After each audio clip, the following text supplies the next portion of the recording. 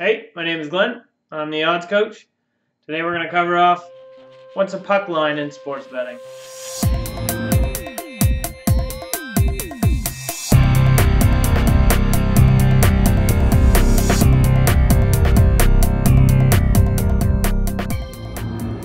So puck line is just another form of spread betting designed specifically for hockey.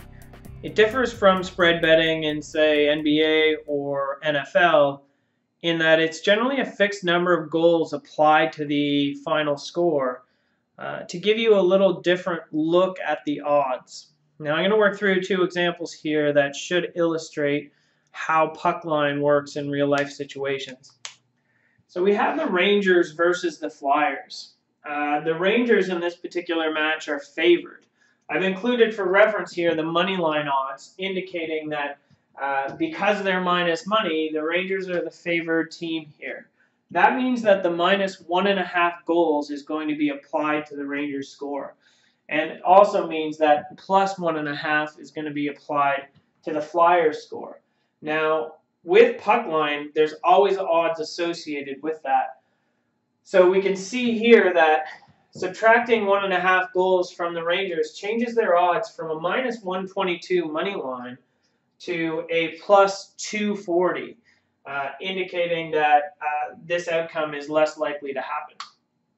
And then conversely, we can see that adding 1.5 goals to the Flyers' final outcome changes the odds to minus 280.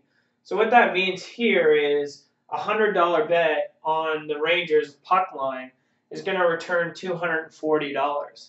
Whereas a $100 bet on the Flyers puck line is only going to return about $35.71. Now let's work through a couple examples here to see it in practice. Let's take a final score of 3-2 for the Rangers. Now, had you bet puck line on the Rangers, you're going to have to subtract those 1.5 goals from the final score and evaluate whether you've won.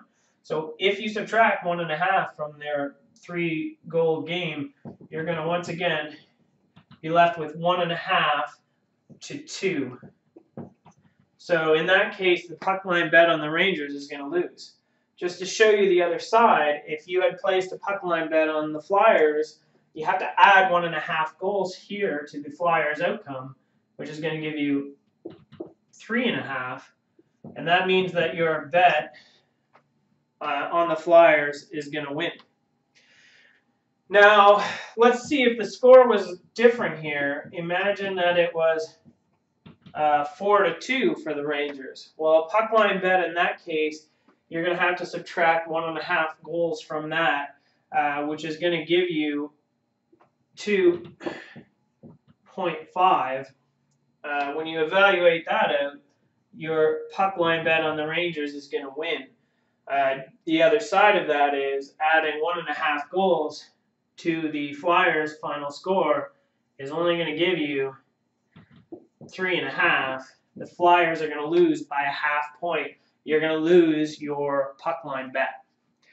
Now, if you'd like to see more examples, puck line is extremely similar to run line in baseball, so I invite you to go watch my video there. Also, watch the spread betting videos that I'll run through a couple of mathematical examples that pretty much the same, but should illustrate to you what puck line, run line, and spread are in sports betting.